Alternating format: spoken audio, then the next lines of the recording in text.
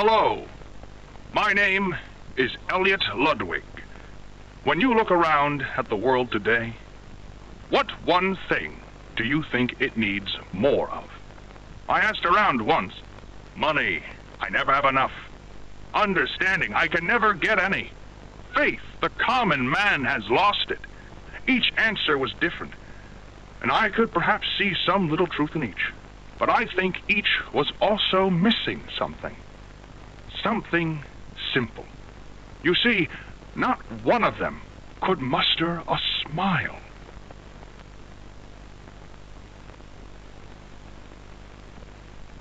A smile is hope. A smile is love. A smile is understanding. And there is nothing more gratifying to my soul than being the reason for a child's smile. To be the spark that ignites all their hopes and dreams. For it is only through hopes and dreams that we may create a better world. One where our children need not be afraid. One where they are protected. After all, this company and its toys are nothing without them. These children deserve to smile, they deserve to love, and they deserve a safe home. That is why it is with enormous pleasure that as the founder of Playtime Co., I announce Playcare, our very own on-site orphanage. But it's not only that.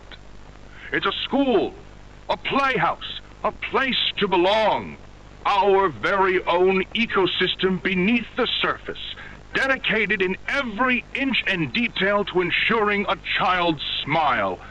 Its teachers and counselors, mothers and fathers, until such a time they have all of that in you. May Playcare bring joy, inspiration, and smiles to all who enter these doors. For what gives life its meaning if not a smile?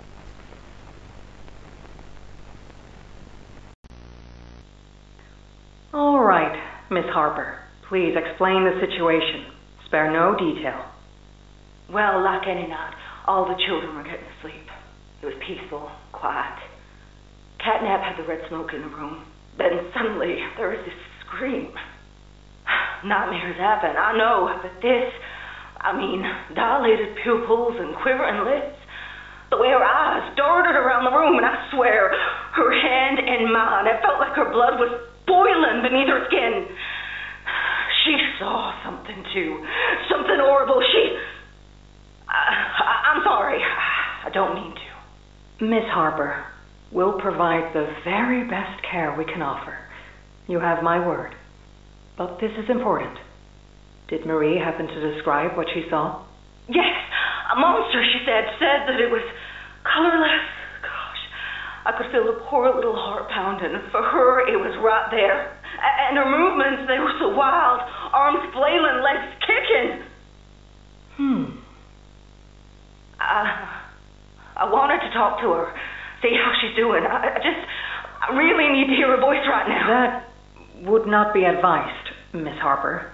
There are many concerns we must address at this time. But vitals show normal, and we'll continue to monitor. She'll be okay. No! Well, pardon me if I'm not comforted by that. Just bring my little girl back to me.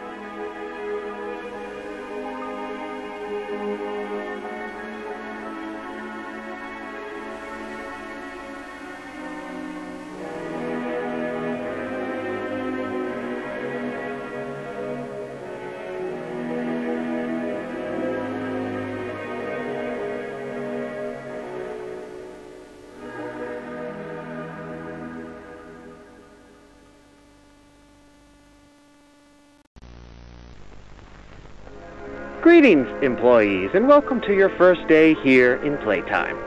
We're certain that in the days to come, you'll find your new family here every bit as loving and supportive as your own.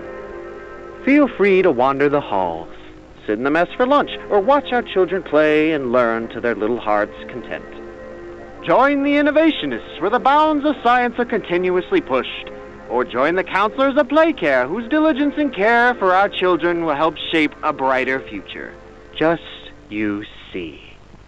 Now, every one of you has your part in that future, so should you come back tomorrow feeling unhappy for where you are or what you've done, worry not, for your supervisor is here and happy to listen. And should you come back years later, your conscience finally getting the better of you, may you descend into the dark and the dust, finding all that awaits you are incomprehensible horrors, each hungry for your return, each eager that they might find you. Perhaps they'd smile at you from a shadow, their smiling mouths full of teeth and meat and plastic, watching and waiting patiently for their turn at a warm welcome. Or perhaps they won't allow you such time to figure your place in the world you'd left, a world that's theirs now. Welcome home. Ah, and here they all are. Well, of course. They'd never miss this. Listen, Mrs. Brooks, we're going away. Oh, tell us. This week, Dr. White here has selected our very own Samuel Lee. Now, before he goes, let's all give Sam one last goodbye, shall we?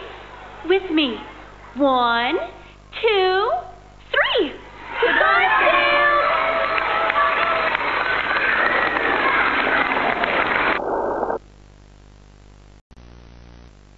Subject is stable. Designated 1322. Clear neural abnormalities were detected in his recent checkup. Though highly irregular, we've pulled him from the home sweet home just before lights out to perform... What is he doing with my friend? What are you doing out of bed? How did you get in here? Is Kevin sick? Why did you take him away? Yes. Kevin is very sick. Very, very sick. But we want to make him better. But he can only get better if we take him to where we can provide proper care and give him proper rest. Well, do you really think he will be okay?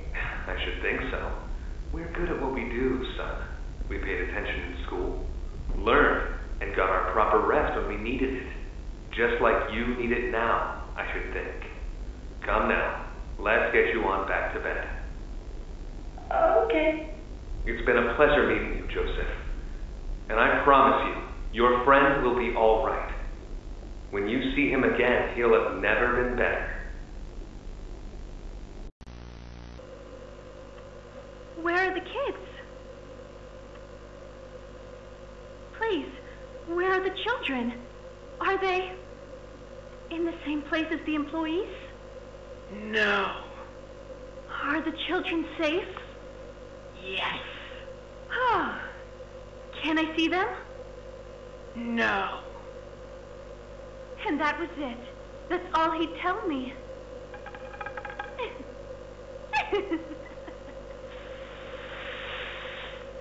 Probably because he knew I'd kill them all.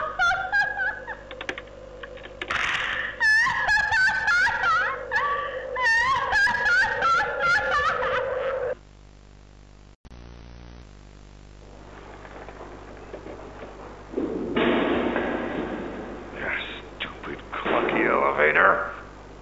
What was that, Richie? Nothing. Let's just get this shipment dropped and go. Hello, my name is Illegible Writing. Would you look around? I take it you're not a fan of these plays, are you? Nope, never liked the feel of it. I mean, Don't you think these kids deserve some real sunlight instead of floodlights and painted skies? Hell, we're not even allowed to talk to these kids. Isn't that... Sorry, Stu. Sorry? That doesn't sound like the Rich I know. Well, trying to stop being so pissed off all the time. My wife says I'm a lovely man, but I gotta control my temper. So, I'm doing it for her. You're just different, Rich. Honest to a fault. But I always liked that about you. Yeah? Well, you're one of the few. You know, Richie, with my retirement coming up, they've been pushing hard for me to choose my replacement. I'm thinking about giving the role to you. What, really? Really? Nothing official yet. But I think there's a decent guy beneath all that graft. An honest, hard-working man. You prove me right. I say your chances are pretty good. Wow, I don't know what to say. I'm just glad to see not everyone in this place has it out for me. Not everybody, Rich. Not everybody.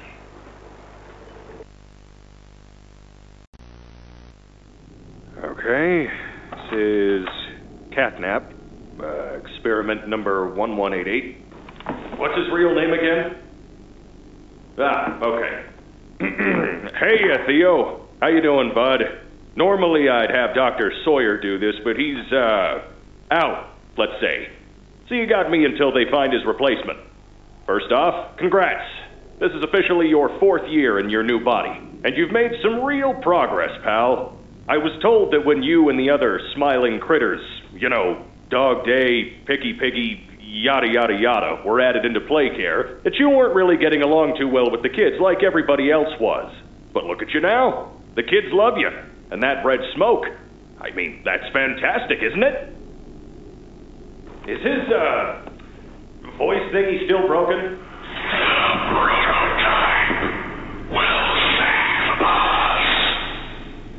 Theo, nobody's gonna save you. This prison is where you belong. We'll let you out here and there to go see the kids in Playcare, but your home is here. And as for the prototype, his home is in the labs. This is your life now. Get used to it.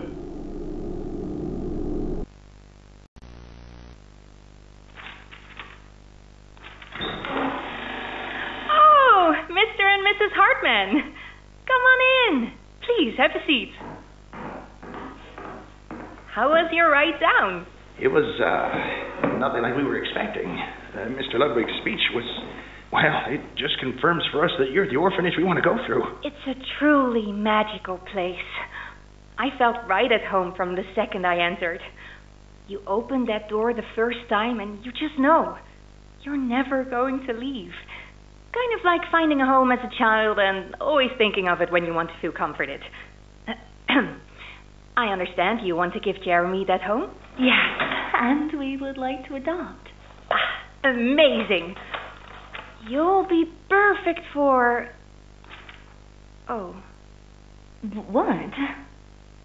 Well, it appears there's been some complications. Complications? What kind of complications? I don't know. The form says testing. What does that mean? Tell us, what does that mean? Miss Graper, we deserve a better explanation than that.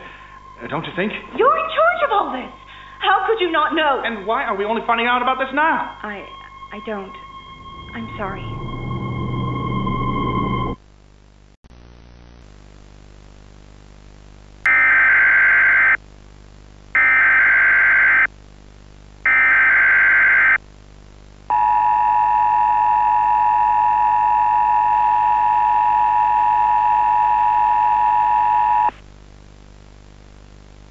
The following message is for all Playtime Company employees. At 11:01 a.m. Eastern Standard Time, an unknown hostile force was declared present within the Playtime Company facility. Personnel are to begin enacting emergency evacuation protocols immediately. Leave all personal belongings. Do not engage with any hostile individuals. If no exit path is available, seek shelter in a hidden location. Use blankets or pillows to cover your body, and remain silent. Do not look through any windows. Do not open doors for any individuals. Do not make eye contact.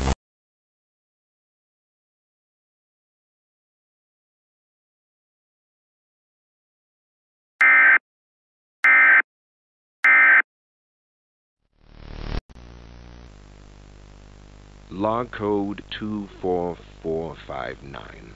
In relation, experiment 1006. The prototype. Stubborn as he is, and always silent with each passing session, I'm still uncovering fresh data nonetheless. Today's discovery.